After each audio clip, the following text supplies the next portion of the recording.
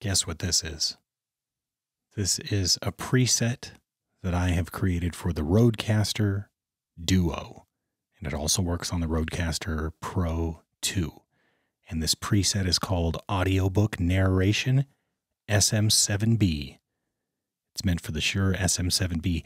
I bought this microphone and this audio board mixer thingy because I figured industry standard, RODECaster these days feeling like an industry standard as well. But the preset that's built into the RODECaster, I didn't like the sound of it. I was very concerned at first because I was like, oh man, I thought this was going to be the one I want. I just switched to it. This is, and if you're listening in headphones, you can tell that I'm going, and you can hear everything. All my swallows, all my touching of the desk. And that's how neutral was. And I'm assuming it's that way because it's designed for people to do some post-processing in their digital audio workstation or whatever afterwards. And that's why neutral probably is built the way that it is.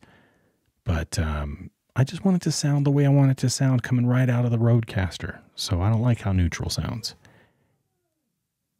You can hear my kid playing video games in his room.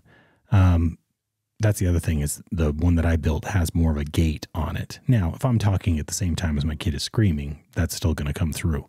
But if it's during a moment where I'm silent, then his noise that he's making over in his room won't make it through on the preset that I built because I put a little more gate on it.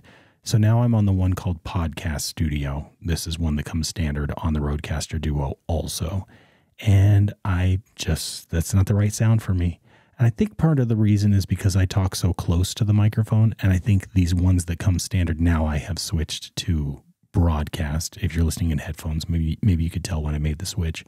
But I think the reason that these sound the way they sound is they are built for the microphone being further away. And so that rumble, rumble, rumble thing that you get by being up close to the microphone, it doesn't sound that way if the mic is further away, if I made that make sense. So anyway, here's the one that I built again. Let's go back to it.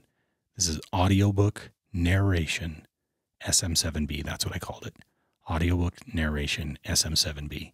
And it allows me to speak very quietly, and it grabs me when I'm talking, but it also closes that gate when I'm breathing or when my mouth is making little click sounds or when I'm being quiet, but my kids are being loud. The gate stays closed for that too. If you like the sound of this preset, you can buy it for your use with the Shure SM7B and the RODECaster Duo or RODECaster Pro 2. Just go to www.b2xpresets.com.